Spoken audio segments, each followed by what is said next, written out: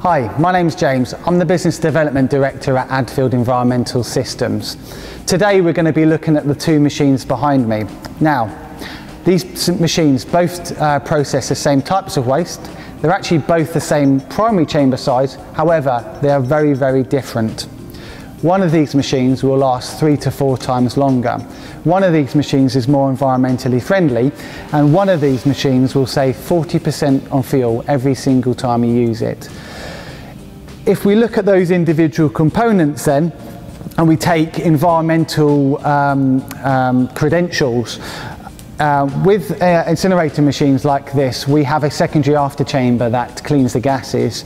That secondary after chamber works at a temperature, a minimum of 850 degrees C for animal and 1100 degrees for medical machines.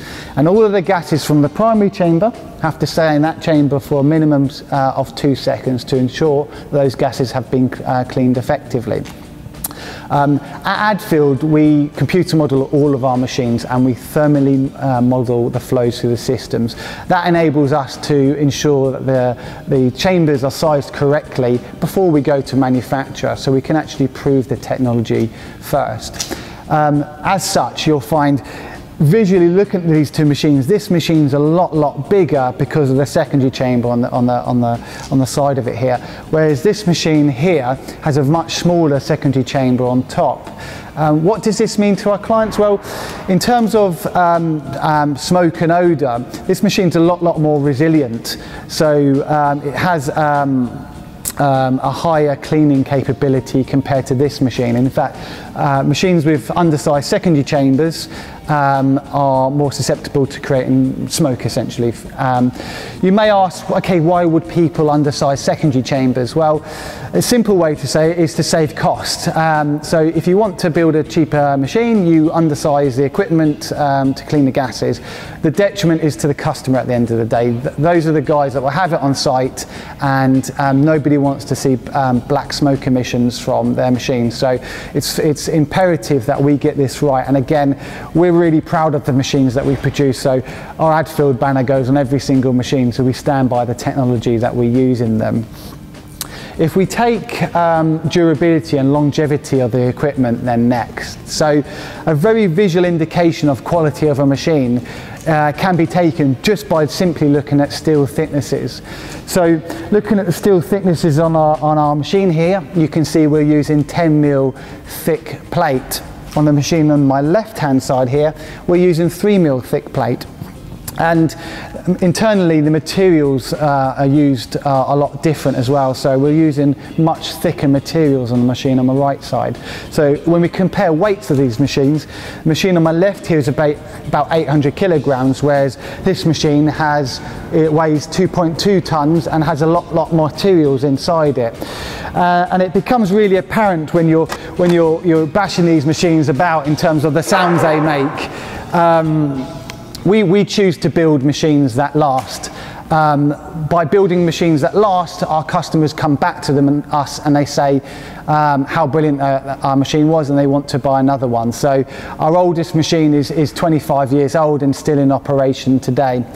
I'll come back to longevity in a second because it refers to refractory as well. But if we now look at efficiency of the machines, again, a very visual indication of machines, which is kind of difficult to see on the internet pages and brochures, is refractory thickness. So simply by measuring refractory thickness on the machines, you can see refractory thickness on the machine on my right hand side versus refractory thickness on my left hand side is completely different. And what does that mean to our customers? Well, a 40% fuel saving on the machine on my right here. So our external steel temperatures don't get hot, so our burners don't have to put so much fuel in to recover that lost energy. A 40% fuel saving shouldn't be sniffed at. It could equate to around 5,000 to 15,000 litres per year, and it's a significant amount of money. So actually a machine like this, it could potentially be a little bit more expensive, but you'll end up overcoming those savings really in the first year's fuel bill for most people.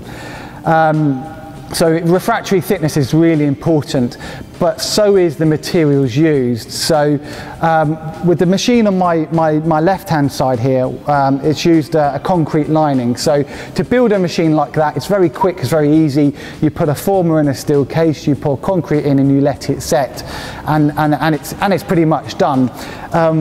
We choose to use this refractory brickwork. So inside this machine there's 3 layers of insulation, and time-wise it's far more labour intensive to put each individual brick in place. So why on earth do we do it?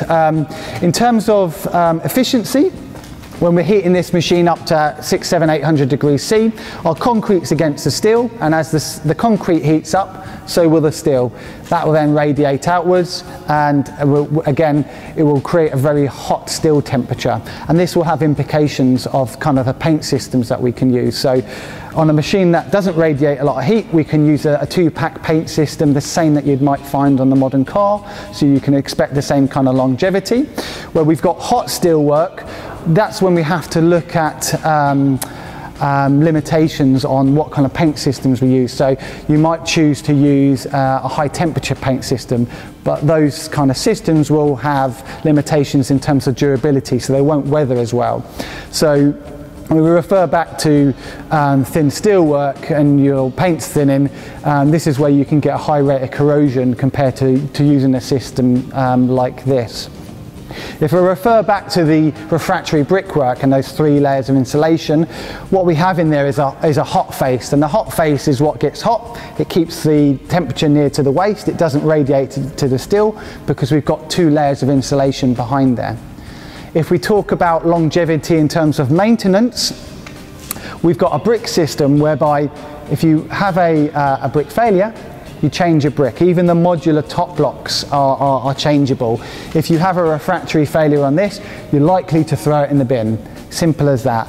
You can repair cracks with concrete lined machines, but very much what people find in colder climes, where you go through hot and cold cycles in winters and the road breaks up, trying to fill a crack with this will ultimately mean the concrete probably will just fall out of that crack the next burn cycle. So it really isn't effective to do that. You could consider wrecking out the concrete and putting a new lining in, but then you need a specialist former, then you need to weld steel anchors on to hold the concrete in place. If you weld steel anchors on, you're going to create a lot of heat on the exterior steelwork, so you then got to repaint it. So why would you bother? Well, most people don't. So when we say these kind of things will last, 18 to 36 months, some shorter, it doesn't really represent value for money. And again, like I said, it's very easy to see things on the internet and assume one is the same and one isn't. But our oldest machine's 25 years old and still in operation, and 25 years ago we stuck to these robust, reliable, efficient principles, and that transfers today, 25 years later, into the machines that we build. Ultimately, we're extremely proud of the equipment that we build, and again, you'll find our name has a really good reputation in the industry, and we proudly display it on all of our machines. If you would like to find out more information about our machines, you can visit www.addfield.com. Thank you very much.